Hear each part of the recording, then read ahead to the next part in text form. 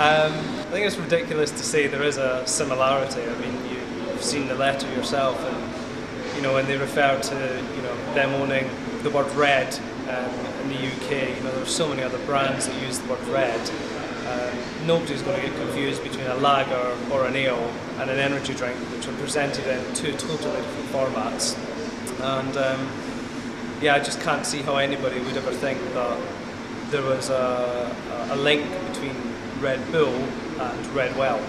So I think it's a bit of a silly one. We went to trademark our name and images and logos and everything, and within a few days of that going in, the first letter arrived at the very end of May, and about 10 days after that we got a second letter saying, "You've not responded yet, can you respond as quickly as possible?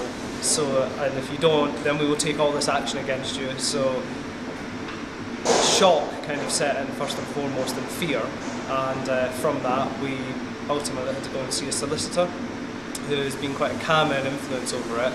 But now the sort of dark cloud that's been hanging over us for the last couple of months has reappeared again, because a deal has to be done before the end of August, and if a deal isn't done then Red Bull can start to flex their financial muscle and try and push the matter through court, and that's quite a costly and lengthy process, which could ultimately force our hand somewhat, which none of us want to do. Worst case scenario is we fight as hard as we can.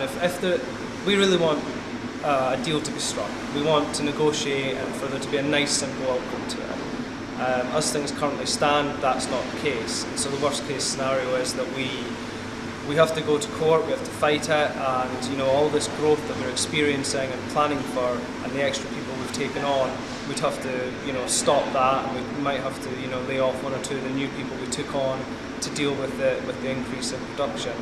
And who knows, we've not really been down that road yet with the solicitor of the ultimate worst case scenario, which I guess would be having to change the name.